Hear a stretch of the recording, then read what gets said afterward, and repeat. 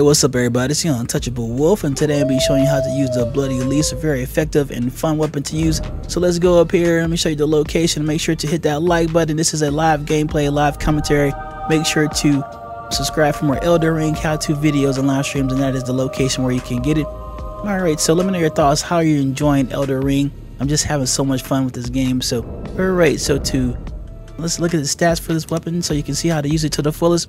It does have a skill weapon attack that you can use called the Dynast Finis, and I'm just showing you how to use this weapon really good. You see the attack power, you see the attributes required: strength at 16, dexterity at 19, arcane at 17, and the scales in strength, dexterity, and arcane.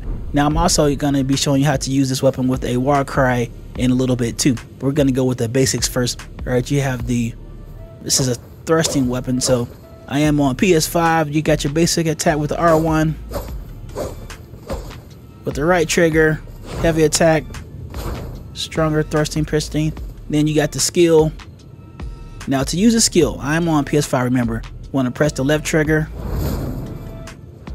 Now that is the basic skill, but if you want to get the thrust action in there, you want to press the left trigger followed by the heavy attack, the right trigger.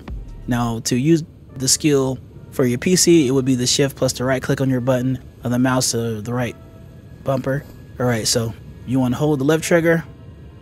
We'll press the left trigger, follow it up with a heavy attack. You see what that? Let me show you again.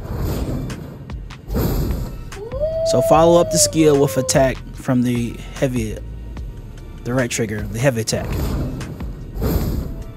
and that's to just be a devastating attack move. Now this is something extra that you can do, but I definitely recommend it. You want to get the Asher War, want to apply the Asher War cry on a particular weapon for the right hand, and the left hand we're going to use the bloody weapon. Now what this does, when you apply the Asher war cry, you're actually going to give the bloody weapon a charge attack, which is very, very devastating too. Now you don't have to do this, but I really do recommend it. Alright, so I'm going to show you what it does. Alright, so first we're going to apply the war cry. You're gonna power stance the weapon, and I really messed that up, so remember guys, this is a live commentary. So apply the war cry, then you want to do your power stance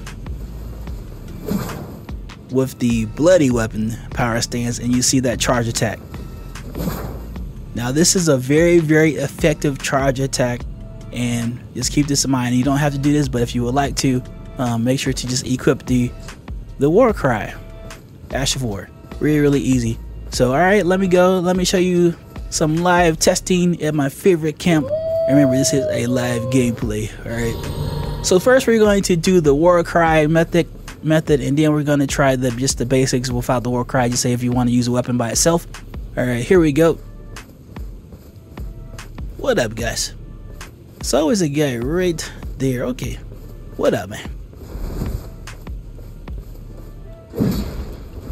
Alright, applying the war cry.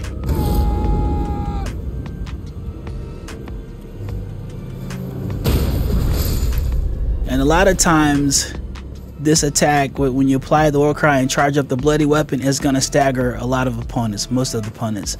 So it's very, very awesome to use. Alright, so let's apply it again. About to fade away. Remember, you got to power stance the bloody weapon, and then just charge it with the heavy attack.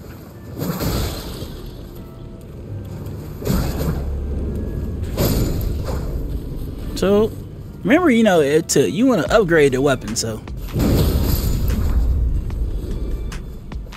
you want to upgrade the weapon. So this is just the base stats. Alright, so we're going to actually just use the weapon on its own without the war cry, so you can see the skill. Like Untouchable Wolf, man, I'm waiting for you, man. Enough of the shenanigans with the war cry. Alright, here we go. So if you have any questions about how to use this weapon, please let me know in the comment section down below. So you want to use the skill and then follow it up with an attack with the heavy. And I messed that up, but it's all good. So you got to be a little bit closer up. There we go.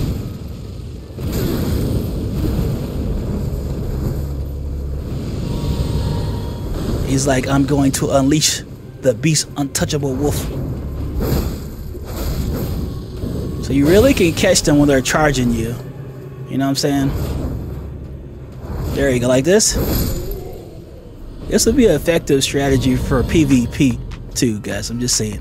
Alright, so this is how you use the Blitty weapon. Let me know in the comment section down below your thoughts, and I really do appreciate your support. Make sure to hit that like button. Make sure to subscribe for more Elden Ring how-to videos and live streams. And thank you so much. Alright, thanks for watching, and take care, and more wolf videos be coming soon. Later. Peace.